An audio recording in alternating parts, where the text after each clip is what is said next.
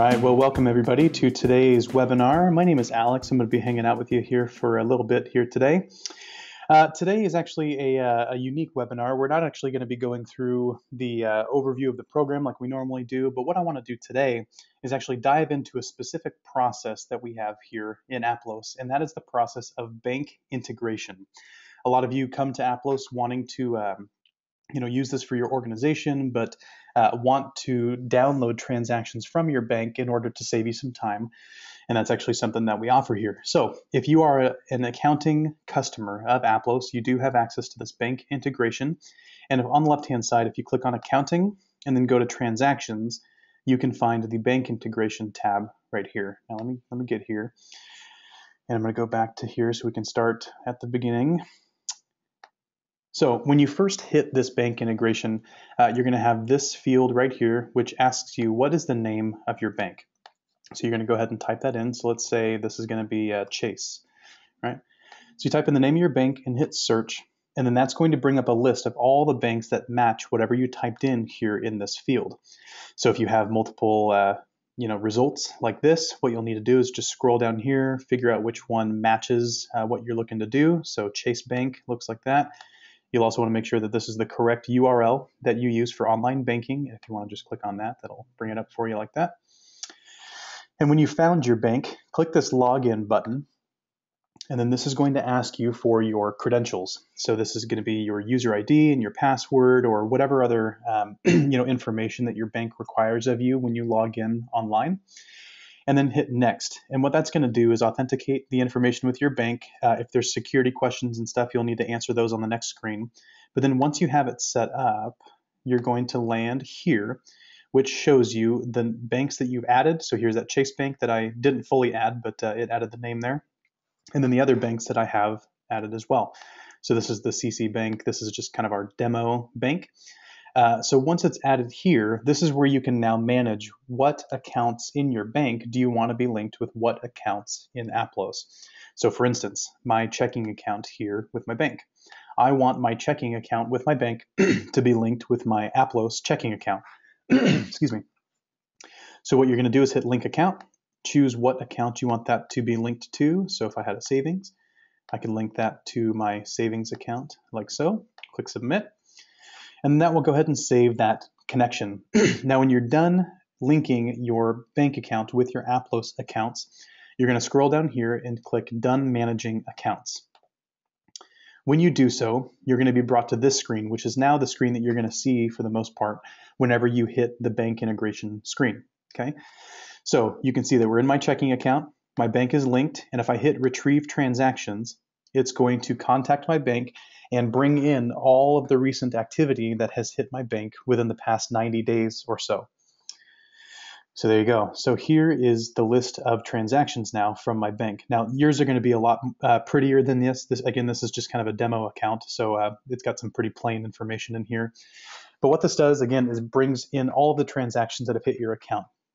So now what this is a process of is you going down the line of all these transactions that are listed, making sure that the note, the memo, and the payee are correct. So if you need to make some changes here, you can. And then the last thing that you're going to need to do is just select an account. So an account, when you're entering a transaction, you want to pick one of your expense accounts for a payment that you've made or some sort of expense, and an income for any of the deposits that you have. So here's a deposit, the green dollar. So I'm going to pick one of my income accounts. I'm going to scroll down here. Let's say this was, interest earned. And then for my expenses, I've got, let's see, this was bank fees. Okay. So go down the line here, select an account for each one of these transactions, and then hit import. Now what this does is it moves it from this kind of clearing screen that has the big long list of everything.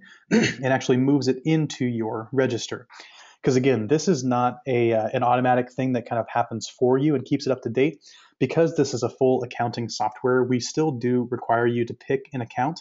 So this bank integration thing is mainly a time-saving tool for you for data entry. So if you have, 100 transactions that have hit during this month, you don't need to, flip through all your receipts and enter everything by hand. You can use bank integration to bring those things in automatically. Okay. So if I were to go back to bank integration, here's all of the transactions here that are left for me to import.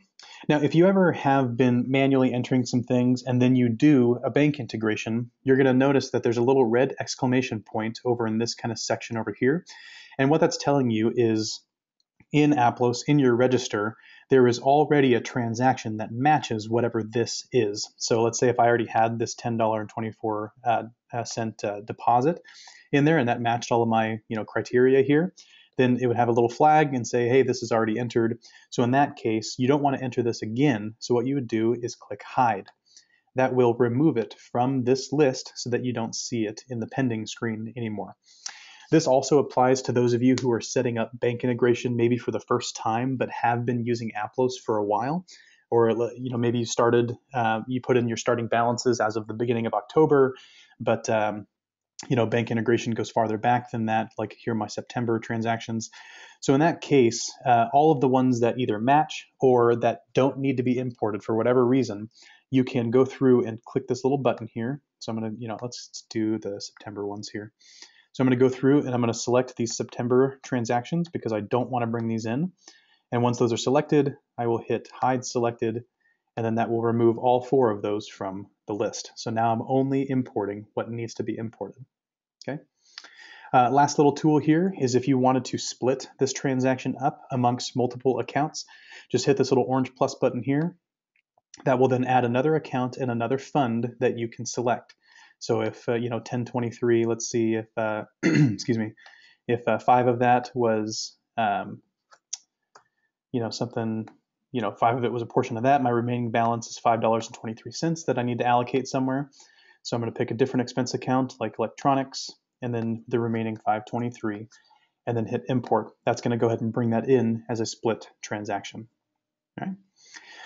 So that is bank integration in a nutshell. Again, it's a time-saving tool for you to use in Aplos to be able to download transactions from your bank, saving you time, and then you just go through here and assign it an account, hit import, and then that will bring it into your accounting so that you can run a report and go about your other responsibilities. If for some reason you ever experience issues with bank integration, if it's not bringing down transactions or it's not responding right, then up in the right-hand corner here of bank integration, there's this Manage Accounts button. That if you click on that, you'll go back to this management screen where you can either update your login for the bank or remove the institution. So like I partially added this one. I can just hit remove. That'll remove it from my list in just a second.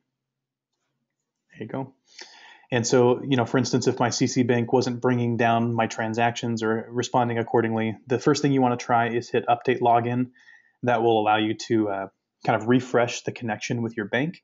And if for some reason, if there's issues on top of that, like that didn't work, or you're seeing something else or an error or something, then by all means reach out to us or click this little little question mark down here to start a new conversation with us, and we can help diagnose what's going on for you. All right, so that is bank integration. Again, for all of our accounting users, this is a time-saving tool for you to enter transactions in Aplos. And if you have any questions, feel free to let us know. All right, what I'd like to do now is open it up for some Q&A time. So if you have any questions regarding bank integration, let me know.